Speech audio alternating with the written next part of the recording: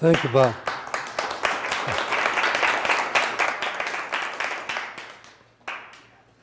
Well, good evening, everybody. Can everybody hear me? Okay, good. I guess first I will warm up the crowd, so we'll ask a few sample questions here. Just give me a show of hands on these questions. How many of you think we're running out of energy? Not too many, no crisis, okay. How many would cut house size or vehicle use to help conserve energy? Wow, a lot more. You mean from what we now have ourselves or from what other people have? Oh. How many think pollution is beyond reasonable limits? Ooh, that's interesting. And finally, how many see an environmental apocalypse in their lifetime? How many think that will happen? Oh, I'll jot all this down and correspond with you. Now what I'm going to do is I'm going to go through a presentation here on fracking, primarily from, let's say, an engineering point of view to start with, to give you the basics of it. And then for the economics, we'll go through some numbers and facts, primarily relating to New Mexico, since that's our focus here. And then what I will do is call for some students to volunteer for a little bit of role playing here, so you students can be thinking who it'll be. I'd like one to be the governor, one to be the Secretary of the Environment, one to be Secretary of Energy, and one to be Secretary of, what do they call it now, Human Resources, I guess. So, and then we'll have a little debate to advise the governor on policy with respect to energy. Okay, so we're ready to roll here.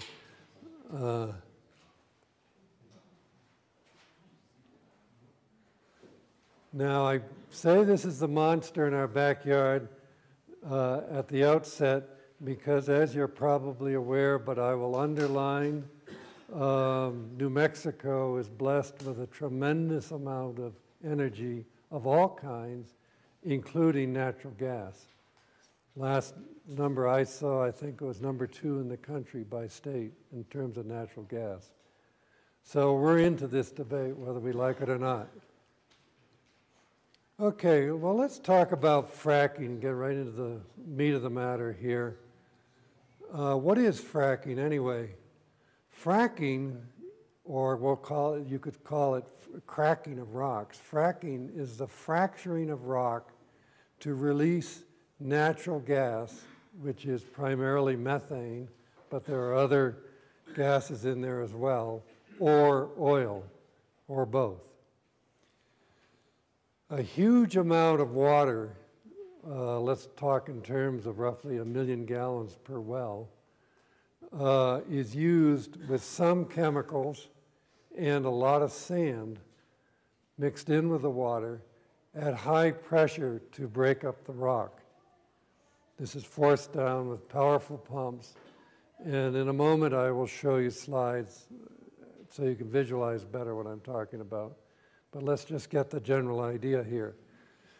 This is usually done at about 1 mile or more underground, and it often happens below existing oil formations. So like in southeastern New Mexico, you're at the Permian Basin formation. Below that is another whole new formation. And so that's what you're after with fracking. It is a major activity in New Mexico because we have so much energy resources. Okay, now let's see how fracking is done. Here's a typical setup. As you probably know, this is called the rig in the jargon of the trade. We talk about how many rigs are in the field or how many rigs are being used for drilling. As I recall, we'll find out that New Mexico has over, I think, over 50,000 rigs, is what sticks in my mind. In the Four Corners area then? No, there's a whole lot up in the southwest near Farmington, too. That's what I said, the Four Corners. That's the San Juan Basin. Now, here is all the different supplies. We have well pipe here, for example.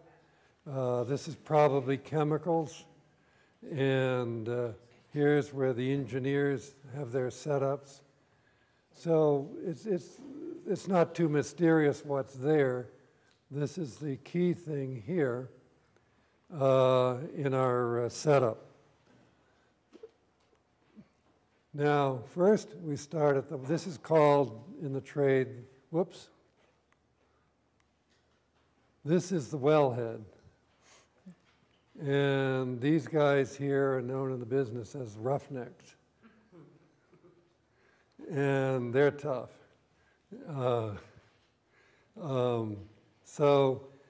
They move all the equipment around, bolt on the pipes, connect the hoses. Now, this is more helpful than you might think to observe this picture, because we have to think about the question of controlling pollution. Pollution can include methane, which is coming up the pipe and escaping into the air.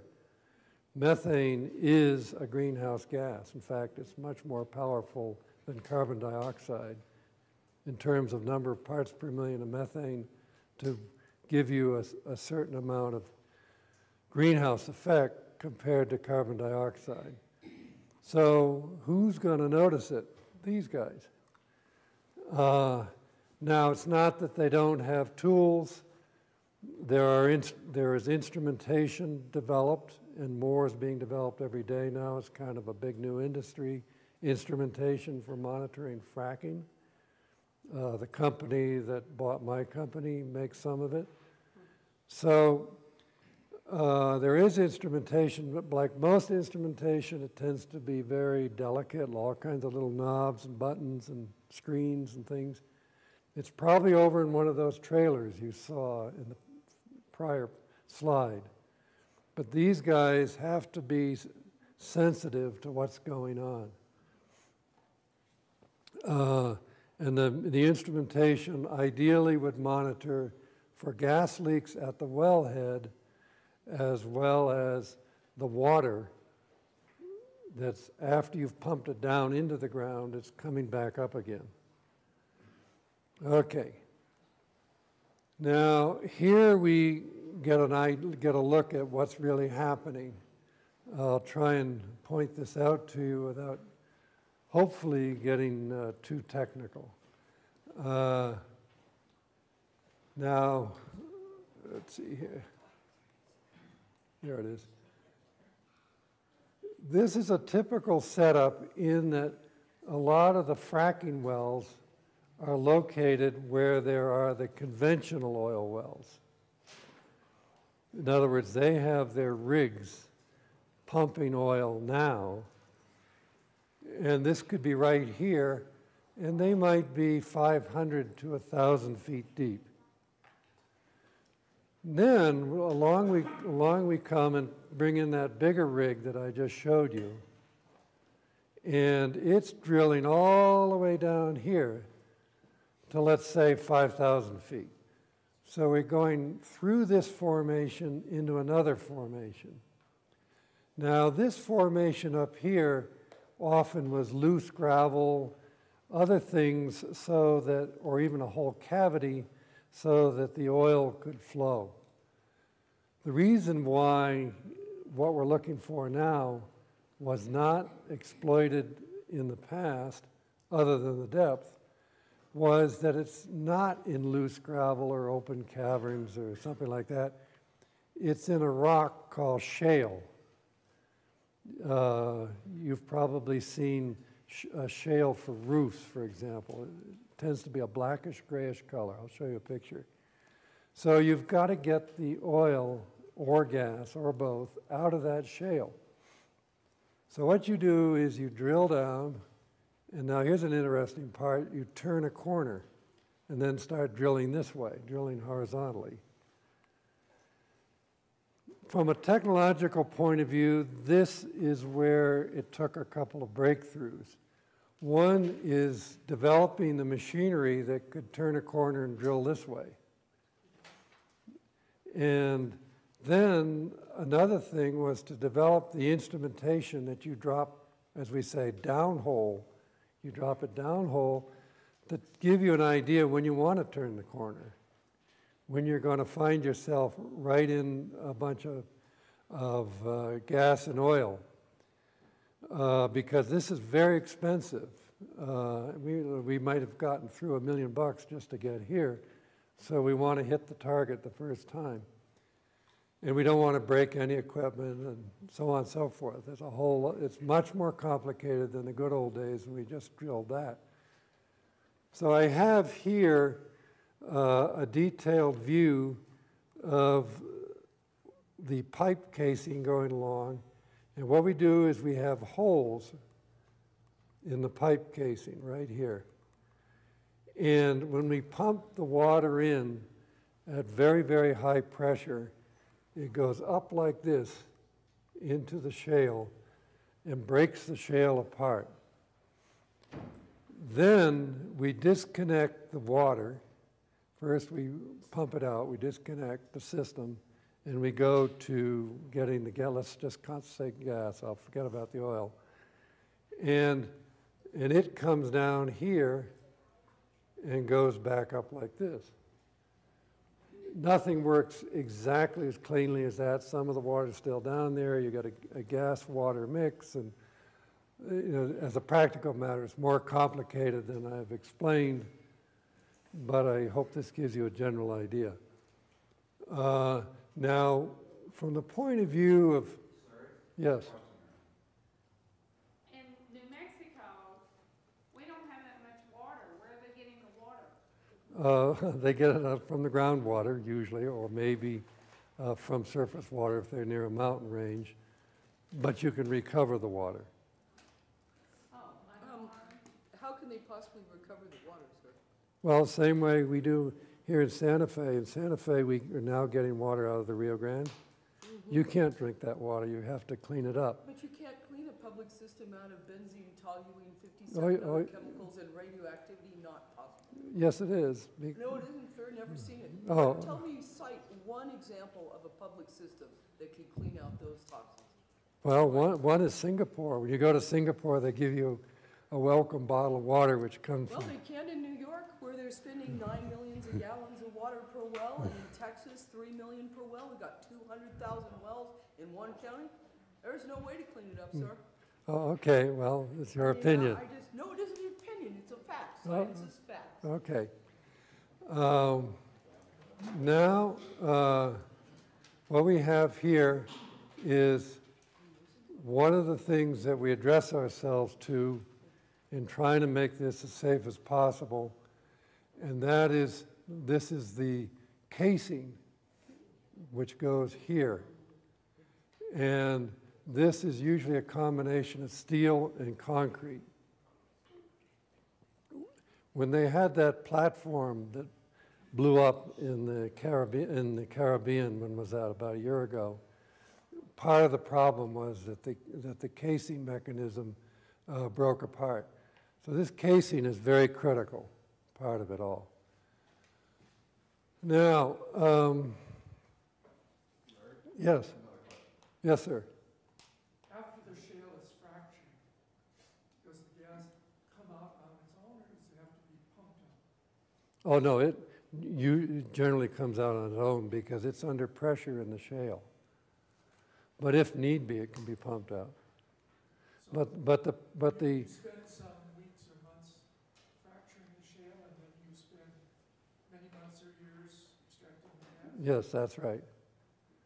You could think of the gas in the shale as if it were air in a balloon, and the balloon's been squashed. And then when you put these holes in, it's like puncturing the balloon and the air rushes out. So it's a change in pressure that's been created. Now, this is what shale looks like, and I don't have much to say about it other than it looks pretty much like ordinary rock. This shale is very blackish, and that may be oil in it, but I don't know with this particular sample of shale exactly what its composition is. Then this is what things look like back up at the wellhead.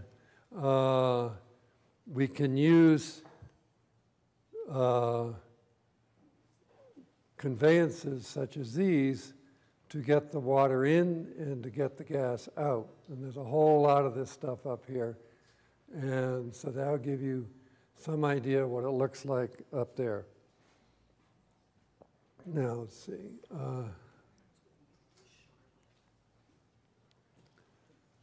Here is,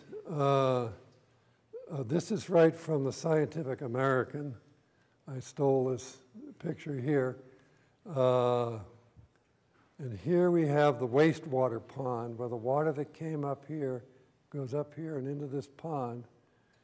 And then here are and there's a farm over there to give you an idea of scale.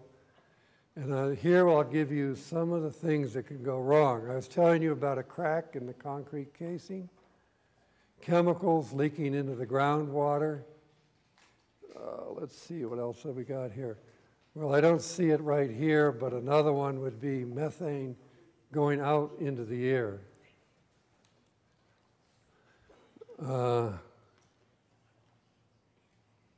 Now, let's get a look now at something in terms of energy demands. This is data I have for 2008 and 2035 on a worldwide basis. Right now, we're pretty close to 2008. Coal, oil, and biomass I'm just looking for the units. Oh, here we are. Millions of tons of oil equivalent this would be 8,599,000 tons of oil equivalent of energy consumption. And it's projected in 2035 to be 10 billion for an 18% increase. We won't worry about that number so much as to look at the other things in comparison. That will give us a clearer picture of what's going on. Here's natural gas. Right now, it's what? A little less, somewhere between a third and a quarter by energy units of what is consumed for coal, oil, and biomass, and will be inching up closer to 1/2 of those. Or in other words, increasing by 63% is the projection. This is after you've got the gas where it needs to be, not in the production of it, right? This is the so-called clean fuel that is clean at that point, but it's not reflective of production. Is that correct? That's right. This is the gas going into power plants and trucks and everything else. Then nuclear, hydro, wind, and solar. They're kind of grouped together because none of them are creating a footprint, carbon footprint. They are going from, let's say, 1 billion to 2.25 billion, or up 20%. Obviously, that's mainly wind and solar. Some hydro is being disconnected, torn down, and nuclear doesn't seem to be going anywhere. So that's wind and solar for the most part, when the increase. Now, if we look at, I should have these numbers broken out separately, but the increase, here's the total here. The total energy consumption goes from 12 billion to 16 billion. It's up 37% total. So let's call that a little over 4 billion. Here's the interesting part. The renewables like wind and solar are very exciting. The renewables, like wind and solar, are very exciting. I don't see how anybody can argue against them. The only problem is, based on projections of the increased installed capacity of those energy sources, we're not even going to catch up with the increase of energy consumption of the world. It's like being on some sort of a treadmill and going backwards. And let's look at this from the point of view of greenhouse gases. These are in relative units, and they depend a lot on the proportion between natural gas, renewables, and coal and oil. But as best as I can estimate, they would go from, say, 10 million units to 12 million units. They go up 25%, the greenhouse gases. So they're not going up as fast as the energy consumption, but they're not insignificant. Bear this in mind, I'll be with you in a second. Bear this in mind in terms of the latest climate change forecasts, which say that we're at the tipping point, and it's really pretty hard to go backwards. And so it's really going to be tough to solve this problem just from the point of view of energy mix. And that's why I mentioned in the questions before this, well, would you live in a smaller house and not drive your car so much? That may be the ultimate answer. Yes, ma'am. Oh, I'm sorry. I was wondering, is it feasible to have solar collectors in outer space and then take that energy and beam it down to the Earth and store it in electrical things? Yeah, there's a number of proposals along that line. Would it be? Larry, would you repeat the question? Oh, I'm sorry.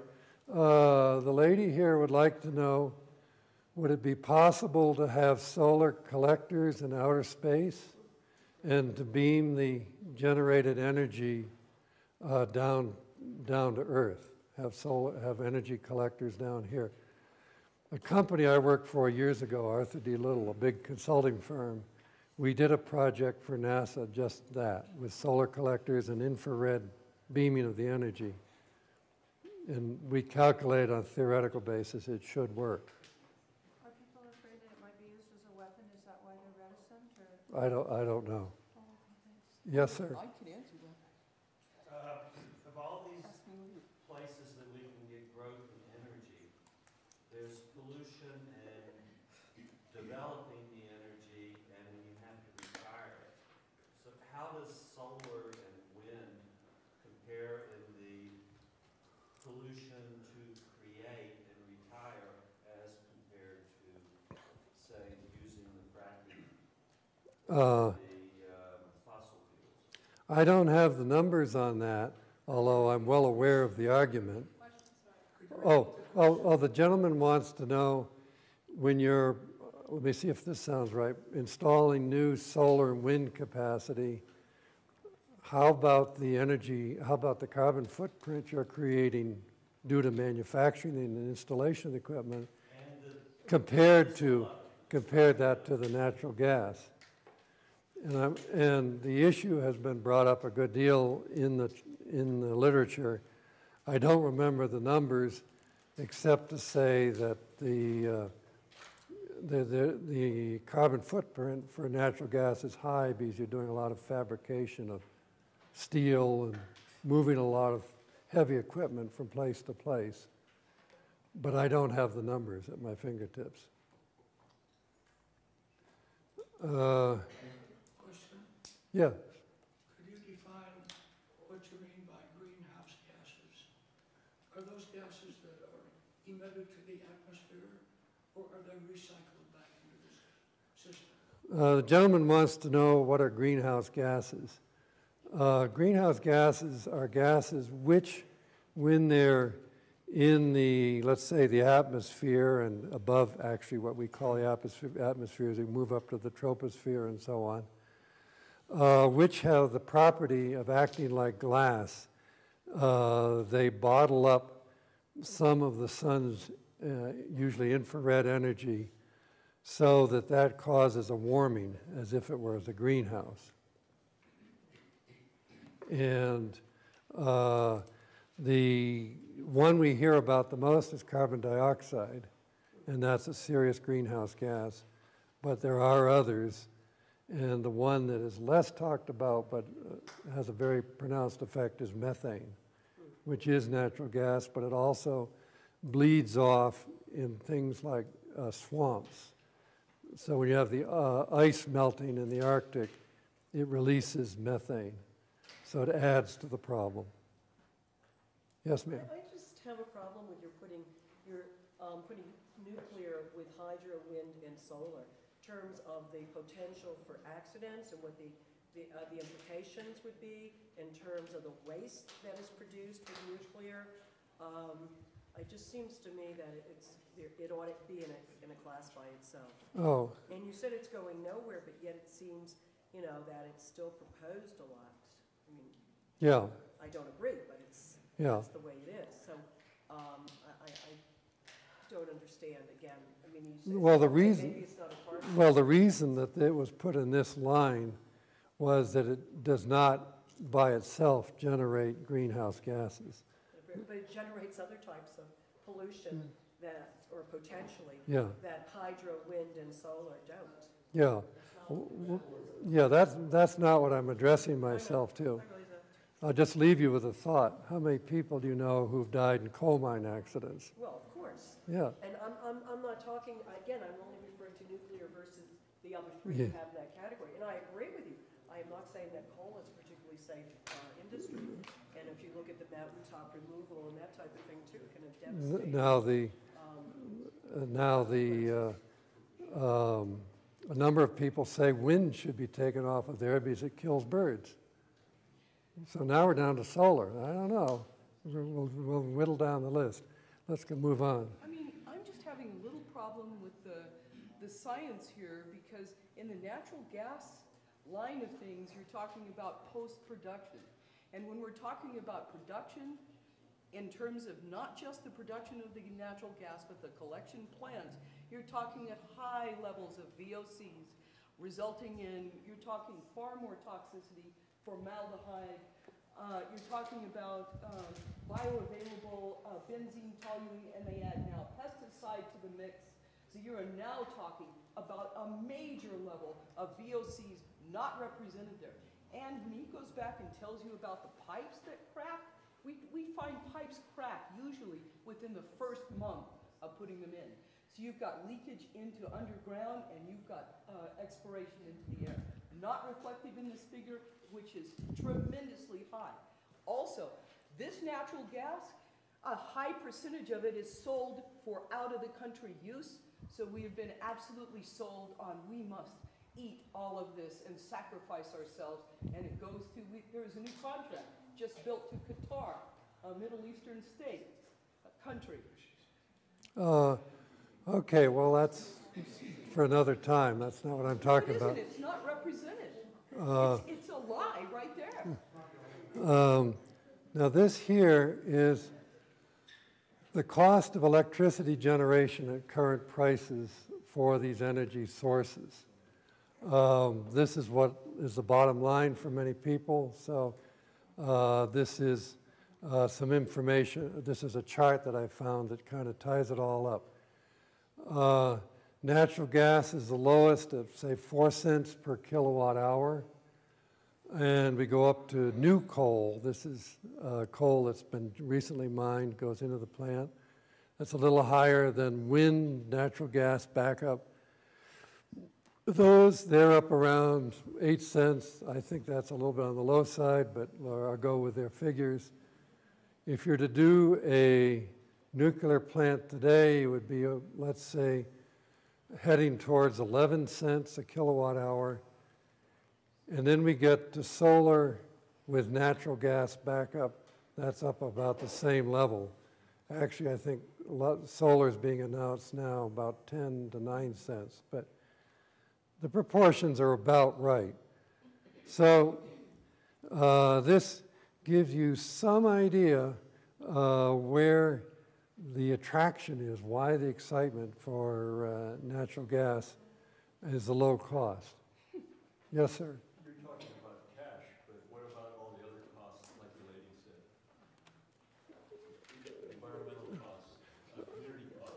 Oh, well, well, I don't have any way of calculating that, right? 5% when it moves into your neighborhood. Yes, ma'am. When they frack, are they fracking for natural gas? Well, they can frack for oil or natural gas, or both. Okay, this guy was on TV. I'm not gonna be saying his name right. I thought they said T-Bone, but I know it's not T-Bone. T-Boone. T-Boone Oh, thank you. Pickens. T-Bone Pickens. T-Boone Pickens. And he was a salesman in Texas, because my friend worked with him. And then he bought barrels of oil for only $2 per barrel, mini barrels, and everybody thought he was crazy. And now he's like a multi-billionaire, I Yeah. guess. And he was saying that we should take all of our military vehicles and retool them for natural gas. And he said, Yeah. okay, one sentence, I can say it in one sentence. He said we should retool all our military vehicles and put natural gas in them and stop getting oil and natural gas from Iraq and Iran and other places. So what do y'all think? We never had a shortage of natural gas. 2005, Bush and Cheney, take all regulations off of oil and gas, pesticide and mining. And then they developed stuff. I'm gonna have to ask you to tone Okay, down. but I will say this, I No, really. you won't. All right, fine, No, you won't. No, I We're gonna won't. Let the You're right. speaker go on. please, Please. please. Please be All courteous. right, and also, when are we having drilling move in? That's what I want to know. Please, let's be courteous. Yes, let's. You obviously have a lot of ideas. Why don't you sign up to give your own presentation sometime for the rest of the day?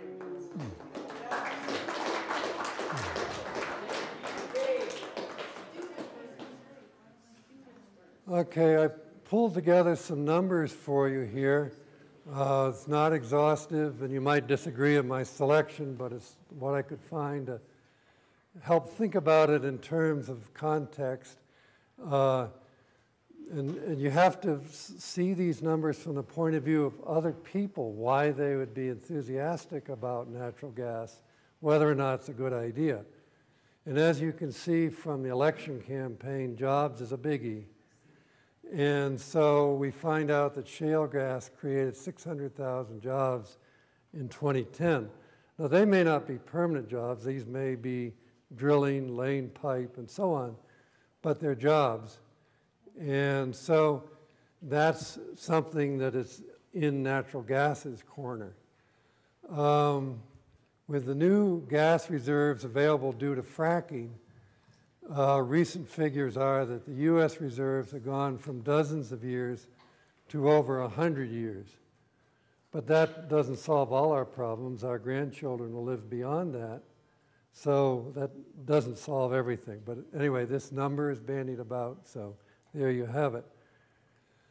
Oil and gas contributes about $2 billion a year to New Mexico state and local government through taxes.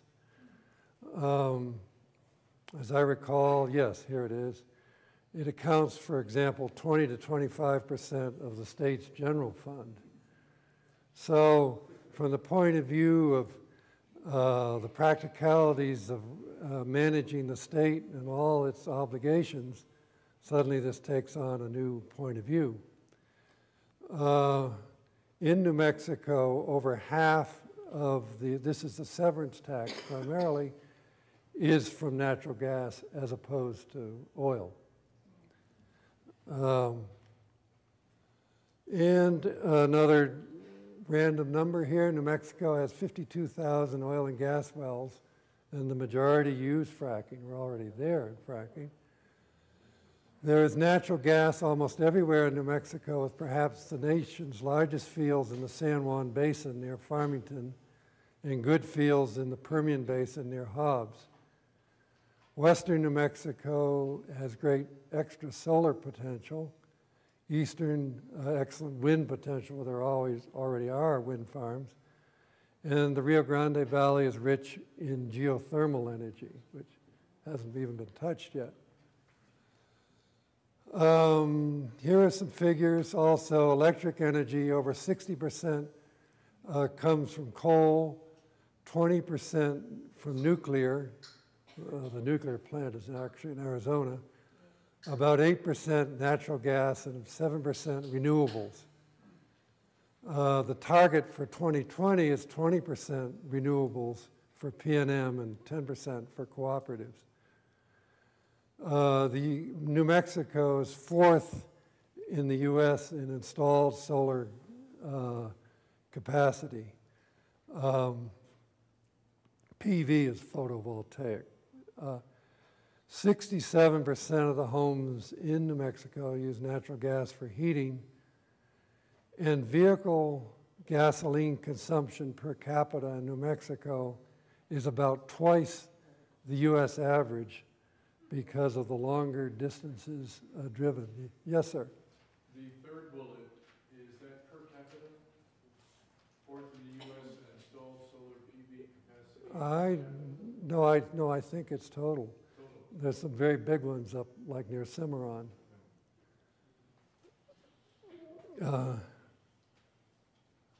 Okay, let's look at the emissions. And this is hard to dig out, but I'll give it my best shot. About twice the U.S. per capita average of greenhouse emissions due to intensive gas, oil, and coal operations in New Mexico. Over 90% of our greenhouse gas emissions occur at the coal-fired power plants. The San Juan and the Four Corners plants, they were practically next to each other, produce about 75% of the total. As you're probably all aware, it's almost every day there's an article about them in the newspaper. Santa Fe's air is rated about the cleanest of any U.S. city, and the coal soot from the Four Corners plant can be seen for miles. I took a photo of it from Colorado. Way up in Colorado. So the question is, what should we do? You see, yes, sir. I was just wondering, with the improvements in energy, do you see microbial fuel cells being improved on or becoming more common? I don't know much about them. He'd like to know, do I think that microbial fuel cells will improve the situation? Would this be an important source of energy, are you asking? Yeah, if you see it becoming more common. I don't know, frankly. That's an area I'm not that familiar with. One thing I do know, I've been meaning to slip it into the talk here.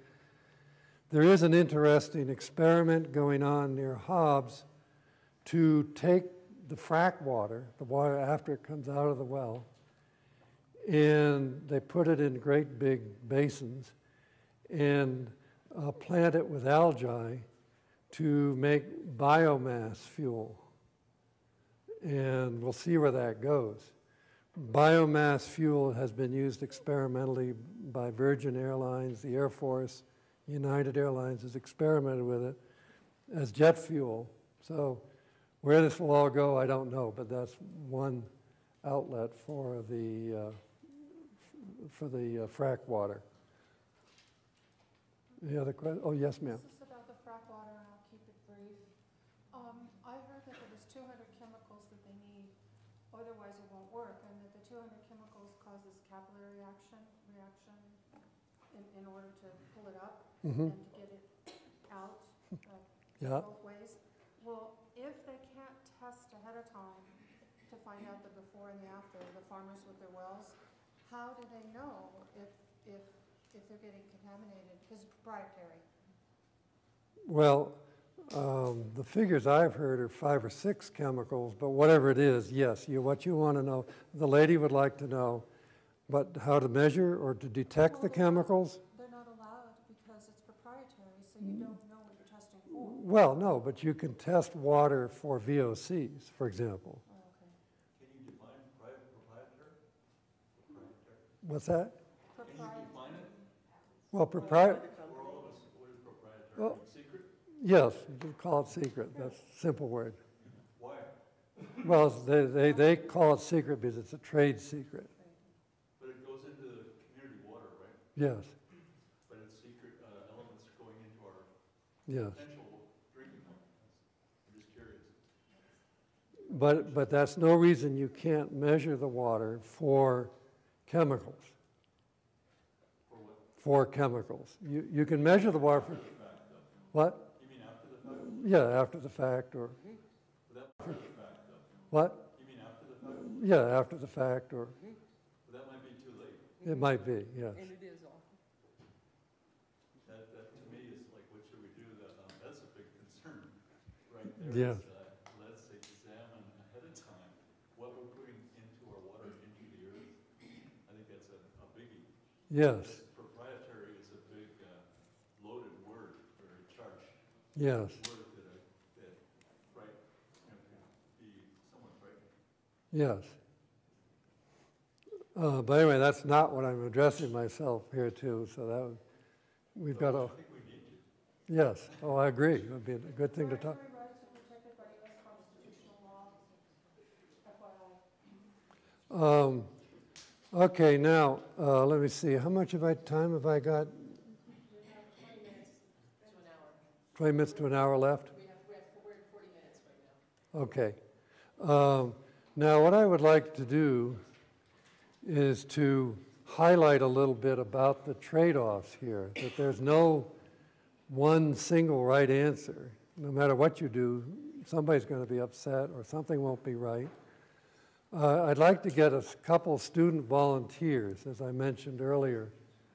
I want some student to volunteer to be governor. Who will be governor? Larry, before we do that. Yeah. Let me just say, I handed out this evaluation form, specifically for the students. I need a volunteer from some student to be governor. Oh, there's a volunteer. Could you come up here?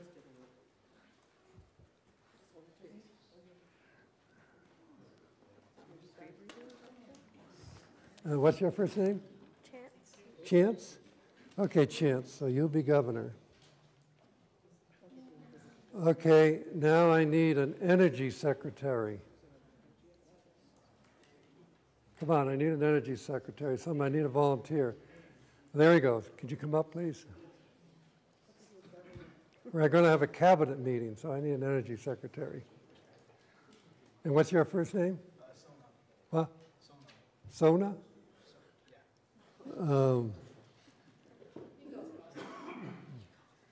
And now I need an environmental secretary. Okay, young man. And what's your name? Hunter. Huh? Hunter. So Hunter is the environmental secretary. And finally, I need a human resources, used to be called labor secretary. Would you like to be that? And what's your name? Jacob. What? Jacob. Jacob.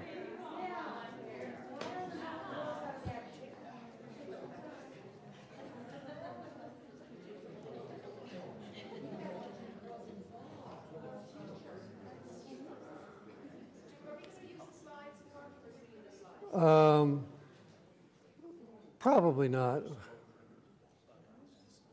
And we've got a problem here because you want to fund your programs with oil and gas taxes, right? For education and roads and so on, right? But there are downsides to this. Will the environmental secretary, Hunter, will you speak up and advise the governor what he should think about before he goes wild on gas? What should he do? What should he think about for protecting our environment in New Mexico? Speak out to them. Not, so the energy secretary recommends not to drill for too much natural gas? Hold the mic, you hold it while you talk. Talk about that. Now, the governor has a problem. He has to keep his tax revenue up, which he gets from oil and gas. But what should he be thinking about, on the other hand, from environment?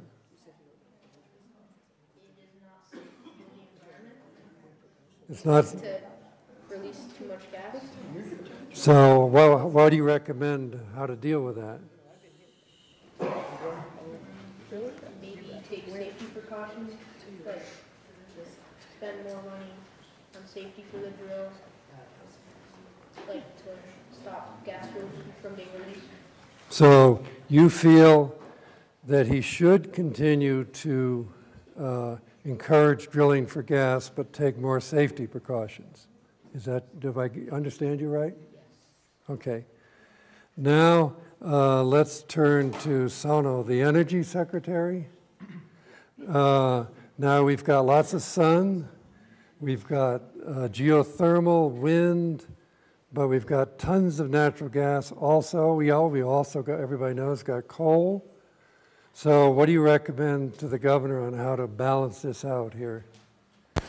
That we should probably not use too much of one thing, but just kind of balance out the amount we use of like solar, wind, natural gas.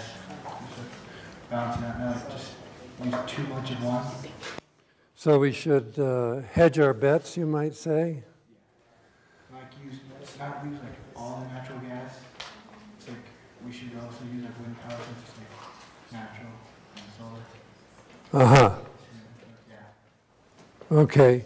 And now we have Jacob.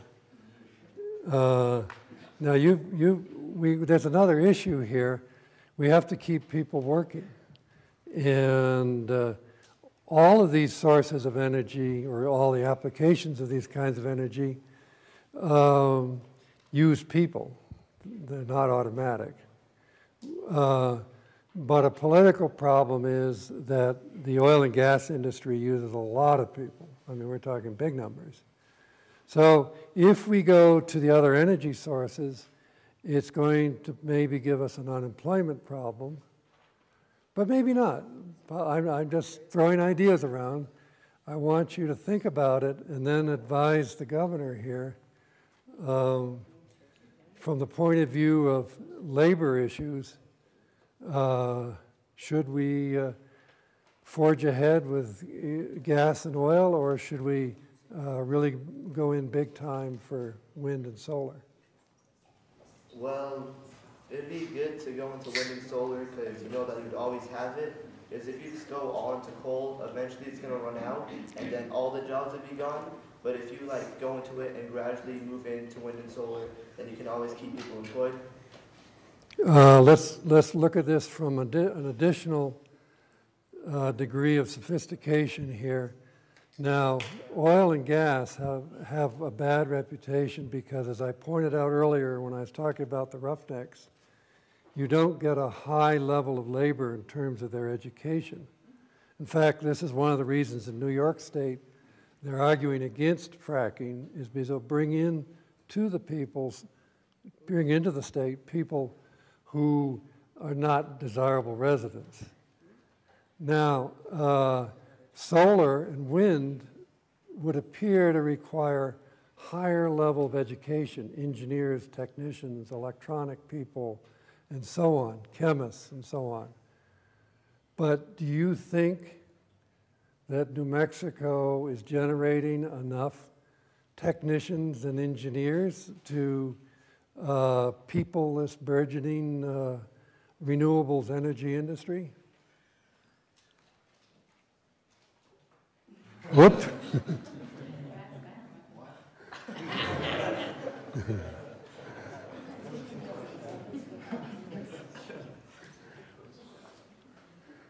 Do you want to? Yes? So if you're going to go into, let's say, the solar industry, where will you go to get a suitable education?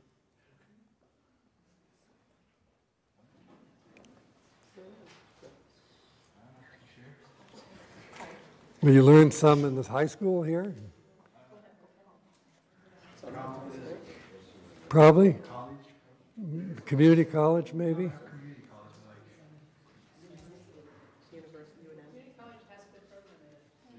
Yeah. Yeah, like it's not like a school that like focuses on solar energy, not just like one school that maybe like teaches a lot of everything. Uh-huh. Maybe focuses on one point and teaches it more better. Yeah, more better. Yeah. Okay, now we'll come to the governor. Chance. What are you going to do? Are you what energy policy are you going to pursue now that your secretaries here have weighed in on the issue?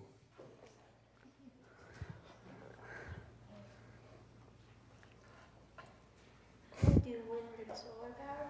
You're going to go for wind and solar. Okay, good.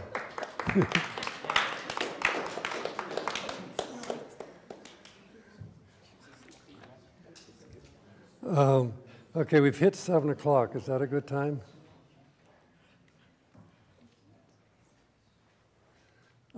Okay, good. Well, I think we wound up about right.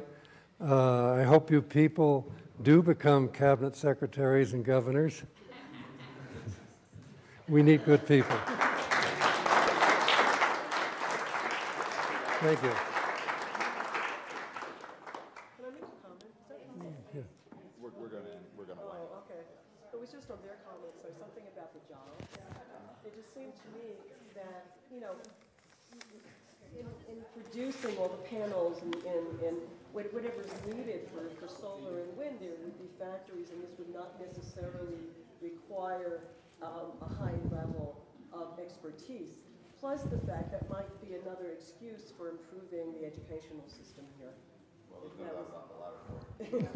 That was the case. So thank you all very much for coming tonight. I think we had a provocative discussion. You can see that it's a sensitive issue for lots of people, just rightly so.